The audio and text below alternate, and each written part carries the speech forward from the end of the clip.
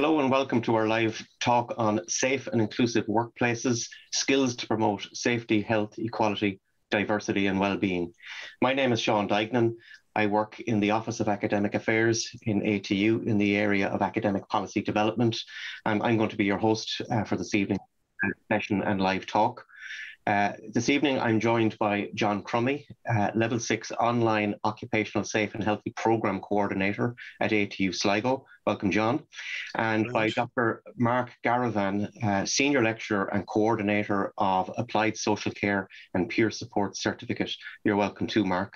Thanks very much, Sean.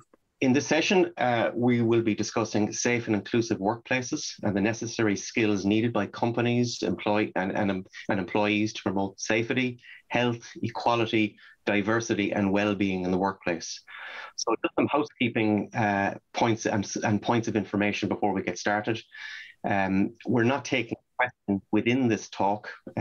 However, if you do have any questions, please head over to our live Q&A section on our virtual open evening platform, and you can submit your questions there, and our team will get back to you. So we'll jump right into the detail that everyone is here for. John, if it's okay, I'm going to start with you. Okay. And I suppose to start, can you give an overview of occupational safety and health, please? Okay, so occupational safety and health relates to workplace health and safety management, which applies to all workplaces and all industrial sectors. So occupational safety and health practitioners, I'll call them safety practitioners going forward, have a unique opportunity to work or transfer within a wide variety of industrial sectors within their role. As an example, over my career, as a safety practitioner, I've worked within or with a variety of industrial sectors, including manufacturing, pharmaceutical, construction, waste management, retail, healthcare, disability and education sectors. So managers and supervisors within all workplaces need to fully understand their duties and responsibilities in relation to current health and safety laws, how to evaluate health and safety risks, and ensure they provide a safe and healthy workplace for their employees. So safety representatives within workplaces need the knowledge and skills necessary to perform their functions effectively. Some of our online students that join our courses have been asked by their organisations to act as the health and safety officer and are looking to upskill and obtain a formal qualification within this discipline. Other students that join our courses are looking to change career. Example would be tradespeople such as carpenters and electricians within construction, or nurses and paramedics within healthcare, for example, and are looking to upskill and obtain formal qualification within this discipline. Other students that join our course are looking to progress from being a health and safety officer to health and safety manager and are looking to upskill and obtain a formal qualification to do this. Other students that join our courses are looking to manage both environmental and health and safety affairs of their organisations and are looking to upskill and obtain a formal qualification for both disciplines. Those who act as safety practitioners, example, managers and supervisors, safety representatives, health and safety officers or managers, health and safety consultants, EHS managers, or even health and safety trainers, are required to be competent under current health and safety laws, that is the Safety, Health and Welfare at Work Act 2005 and associated regulations. Obtaining formal and recognised qualifications are an essential component to becoming competent. The range of occupational safety and health courses on offer in ATU Sligo can provide safety practitioners with a range of different qualifications at level 6, 7, 8 and 9. The online courses offered by ATU's Sligo use a flexible part-time learning model that works well for those in full-time employment. ATU Sligo was the first third-level college in Ireland to provide level 7 and 8 full-time occupational safety and health degree courses in 1995, and the first third-level college in Ireland to offer a full suite of online occupational safety and health courses at level 6, 7, 8 and 9. ATU Sligo is the leading provider of third-level online occupational safety and health courses in Ireland. I'm back to you, Sean. Great. Okay, thanks for that. That's great detail, John. So clearly, there's a need for upskilling, and you've established that in your answer there, and clearly there's a supply of this upskilling through the detail you provided there on the online courses. Can we dig in a little bit into the courses themselves? You mentioned courses at levels 6, 7, 8, and 9 in occupational safe and healthy. I suppose I suspect our listeners tonight are interested in what's the aim of the program, these particular programs. What modules will I study if I'm a student in these programs? What can I expect to learn? Can you give any of that detail, John? Thanks. Yeah. So we currently have 6 online occupational safety and health courses or programs on offer in ATU Sligo. 3 courses at level 6 and 1 each at level 7, 8, and 9. The level 6 courses or programs, we have 2 single module special purpose award certificates and a higher certificate course or program. So the 6 courses are as follows. So the first is the level 6 certificate in occupational safety and health. It's a single semester, 12-week single module course. It's aimed at managers and supervisors who wish to gain knowledge and understanding of their health and safety duties and responsibilities. It is specifically designed for employers, employees, or persons who require knowledge on how to manage workplace health and safety risks. Some of our online students that join our courses decide to begin their online learning experience by completing this certificate first to see if they like online learning mode before committing to one of the 2-year programs or courses. This module is also one of the modules within the higher certificate program, and anyone that completes it is exempt from having to complete it again under that program. The second course will be the level 6 certificate in health and safety representation. Again, it's a single semester, 12-week single module course. It's aimed at employees who wish to become a safety representative within their organization. The course provides workplace safety representatives with the knowledge and skills necessary to perform their functions effectively in accordance with the Safety and Health and Welfare at Work Act 2005 and the HSA's guidelines on safety representatives and safety consultation.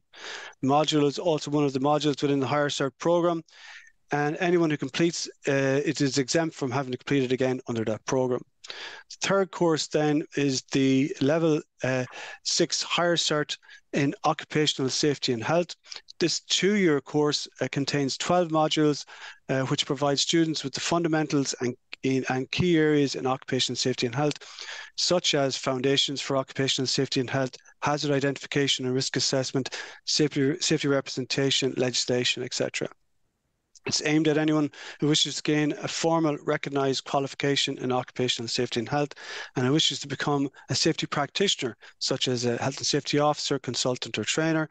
Graduates of this course will be well prepared to assist their employer in complying with occupational safety and health regulatory requirements. The fourth course then is the Level 7 Bachelor of Science in Occupational Safety and Health. This 2-year course contains 12 modules which provide students with knowledge in key technical areas such as hazard and risk control, construction safety, occupational hygiene, legislation, etc. It's aimed at safety practitioners, such as the health and safety officer, who wish to gain a Level 7 Bachelor of Science degree in Occupational Safety and Health. The course provides an opportunity for safety practitioners to upskill or cross-skill in key technical areas to enable them to advise their employers about health and safety statutory requirements. The fifth course on offer is the Level 8 Honours Degree in Occupational Safety and Health Management. This 2-year course contains 12 modules, 8 of which are mandatory, 4 which are elective modules, which provide students with knowledge and skills in key health and safety management areas. Example, management systems and auditing, project management, training, development, etc. It's aimed at health and safety officers who wish to become a health and safety manager by obtaining an honours degree in occupational safety and health management. Many companies require candidates to have a Level 8 qualification as a minimum in order to become a health and safety manager, and the course provides students with the necessary management knowledge and skills required as a health and safety manager. The sixth course on offer is the Level 9 Masters in Science in Environmental Health and Safety EHS Management. And this 2-year course contains 6 modules and an EHS dissertation, which provides students with the ability to manage both environmental and health and safety affairs of organisations. It's aimed at those who wish to manage both roles, as well as the capabilities of developing management strategies for these areas compatible with their organisation's functions or other functions. Many organisations have combined these 2 compliance management roles and are seeking graduates with qualifications in both disciplines. It's back to you, Sean. Great. Yeah. Okay. There's a significant spectrum there, or continuum of programs available. I suppose a query many prospective students might have is what's the entry requirement, and is there opportunity, for instance, for things like recognition of prior learning if they've previously maybe earned a qualification or worked in this area. I know a lot of that detail will be in the website that supports this virtual open evening. Can you give just a kind of a quick overview of typical entry requirements? Yeah. So, yeah, not a problem. So the two single module special purpose award level 6 certificates do not have minimum entry requirements. The level 6 higher certificate in occupational safety and health, minimum entry requirements here is a leaving certificate or equivalent. Applicants with other qualifications and with relevant occupational safety and health experience will also be considered for entry via RPL. The level 7 Bachelor of Science in Occupational Safety and Health minimum entry requirements here, are 120 credits at level 6, example having a higher certificate in a relevant discipline or equivalent. An equivalent here could be example a trade qualification or paramedic qualification. The level 8 honours degree in Occupational Safety and Health Management, the minimum entry requirements is ordinary degree level 7, 60 credits. So you need to have 60 credits at level 7 to be able to get into this in health and safety or relevant discipline with experience. Applicants with other qualifications and with relevant occupational safety and health experience will also be considered for entry via RPL. So that's level 8. You need to have a level 7 occupational safety and health degree to get in. Typically, level 9 masters in EHS management. The minimum entry requirements is a level 8 honours degree in science or in engineering or in a related area. Applicants with level 8 honours degree in other areas must demonstrate appropriate experience in the EHS area. Okay. Oh, yeah. I mean, it's clear then that there's opportunity for everyone here to get on the ladder, even if you don't have formal qualifications. And if you do have some qualifications, potentially you can kind of move up the ladder a bit quickly. So that's great to hear.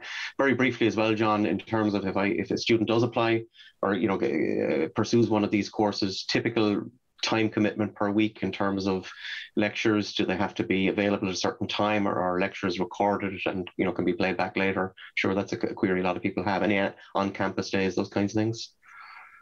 Yeah. Okay. So the lectures, right, to give you a background, the lectures are delivered through live online lectures ranging from 1 to 2 hours long, depending on the credits applying to the module. Attendance at live lectures is not mandatory, but we do encourage it as it's very beneficial through student participation. All live lectures are recorded so students can look back at recordings anytime afterwards to accommodate those who cannot attend live lectures, example shift workers. And the single module level 6 certificates have 1 lecture per week, and it's usually approximately 2 hours long, delivered in the evenings, usually between the hours of 6 and 9 p.m. The 2-year courses typically complete 3 modules per semester, each semester over 4 semesters, and have 3 1 to 2 hour long lectures per week, depending on the module's credit allocation. Students should typically allow learning time of around 5 to 6 hours per week per module being studied for level 6, 7, and 8 courses, or 14 hours per week per module on the level 9 course. Okay, so there is a commitment there. Yeah. Be aware of that. And then the assessments then are typically 100% continuous assessment or a blend of continuous assessment and final exam. And a dissertation is also completed as part of the level 9 master's course. Okay. The 2-year courses typically have workshops held on campus at ATU Sligo 1 day each semester. Okay. Mm-hmm. Great. And you've mentioned these already, John, but just as a sort of a wrap up on this particular section, briefly, you mentioned some kind of job roles and titles and career opportunities, that these open up. Could you just maybe briefly just outline those again without necessarily mentioning the courses, but just, if you're interested in becoming or doing, what kind of things are there? So job opportunities. Look, managers and supervisors wish to gain knowledge and understanding in occupational health and safety responsibilities will employees who wish to become safety representatives, anyone who wishes to gain a formal recognised qualification in occupational safety and health, and who wish to become a safety practitioner, example, health and safety officer or consultant. Health and safety officers wish to progress to become a health and safety manager. Those who wish to progress to become EHS managers. And then occupational safety and health offers career opportunities within all industrial sectors, such as manufacturing, pharmaceutical, construction, waste management, retail, healthcare, disability, education sectors. I've given you some examples. Brilliant, and some career opportunities for graduates include becoming health and safety trainers, consultants, health and safety officers, health and safety managers, EHS managers, health and safety authority inspectors, or you can go on to do specialist roles such as becoming an ergonomist or an occupational hygienist. Yeah. Brilliant. Okay, and I mean, it's not an area I've worked in or overly familiar with, but what I do know is that it's an area that's growing, and it's not going away. It's becoming, I suppose, a bigger area in all of those industries you mentioned, and underpinned by legislation and regulation and whatnot. So it's a very interesting area. I'm going to, John, thanks very much for that. And I'm going to switch to Dr. Mark Garavan now. Because I want to also find out during the session about the ATU programs in the area of equality, diversity, and inclusion. So, Mark, I might start by asking you a kind of a twofold question. First of all, can you give a quick overview of the area of equality, diversity, and inclusion? Any innovations in industry in respect of that, the need for upskilling in that area, and then we might go into then the specific offering of the MA in equality, diversity, and inclusion at ATU. If that's okay, Mark. Yeah, sure. Thanks very much, Sean. And apologies to viewers if I sound a bit croaky. I've got one of these wonderful summer head colds at the moment that I just come on with, so nothing I can do. I mean, obviously people are familiar with equality, diversity, and inclusion. I mean, they're very culturally common and commonly spoken about at the moment. So we've responded to that by producing a master's program that addresses the complexity of those issues. So the program is, we think, really innovative and very exciting. And by the way, for people who are viewing this, if you want to get a quick snapshot of the program, we have quite a nifty YouTube video, which you can look up. If you just search for MA in Equality, Diversity and Inclusion, ATU Mayo, you'll get it. And that'll give a very nice graphic overview of the program. So I think maybe the context, Sean, is obviously a changing Ireland. Much greater cultural diversity, demographic changes, immigration, and all of the political fallouts that we're seeing over the last few weeks. So this is it's really important that we get to grips intellectually and in terms of practice with the implications of the changes in the world around us. So that's what the MA is designed to deal with. And I mean, I'll jump straight to describing it so that we just move on and not delay too long. The title is Transformative Practices in Equality, Diversity and Inclusion. That's very important. We're not teaching equality, diversity and inclusion as a kind of a rote learning thing. What we're really interested in is transformation. So transformation in two directions. One, for the learner themselves, for the students, that they undergo transformation, because all of us 100% struggle with issues of prejudice and assumptions about other people. That's universal. So it's not a course in kind of moral righteousness. It's about addressing that and trying to find the tools to work through all of that. And then transformation directed outwards. The program is very outward facing, very community facing. And we want our students to be engaged in community projects right from the outset and working together and with communities to bring about transformation in the direction of greater inclusion and greater equality. So the program is for those who are activists, who want to bring about change in organizations or communities, or even for themselves personally. So it's very action-oriented and very rich in that sense in terms of the connections and networkings that we hope to achieve for students within the program itself.